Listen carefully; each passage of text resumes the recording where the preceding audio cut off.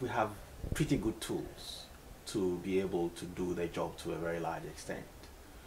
However, there are a few challenges as far as implementation of the program is concerned. And in my view, we need to address these challenges in order to reap the full benefits of the program as has been designed. Uh, Many of these programs have different goals. Some are targeting the elimination of these diseases by interrupting transmission.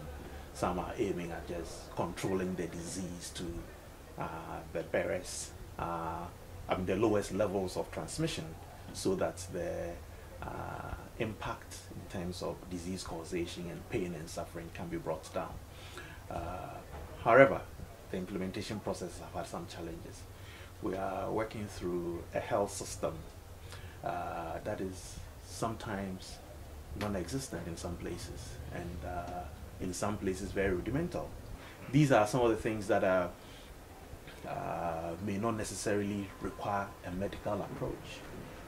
We need some approaches based on human behavior, and that is where social scientists, medical anthropologists, and all those expertise would have to bring their expertise to bear on the program.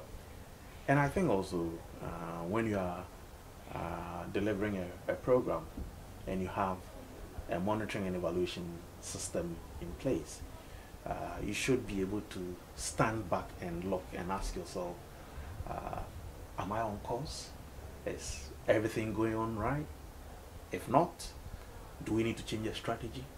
Or do we need to introduce another intervention to help us get to the endpoint much quicker?